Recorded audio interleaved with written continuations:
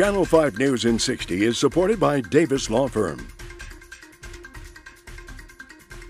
Hey folks, this is Gabriela Garza with your news in 60. Areas across the valley flooded from last week's storm continue to clean up. Hidalgo County officials say last week's storms dropped as much rain as Hurricanes Beulah and Dolly in about 48 hours. Officials say it could be some time before all of the standing water is pumped out. The governor of Texas says he will be sending more pumps and mosquito sprayers to help.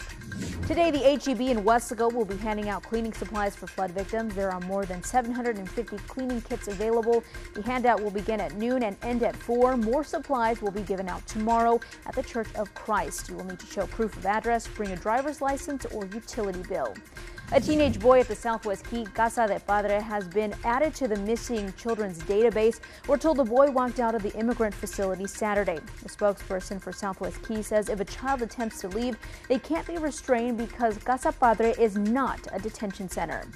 Your forecast for today, mostly cloudy and breezy with isolated showers. Storms are possible. Temperatures in the 90s. That's your news in 60. Have a great day. Channel 5 News in 60 is supported by Davis Law Firm.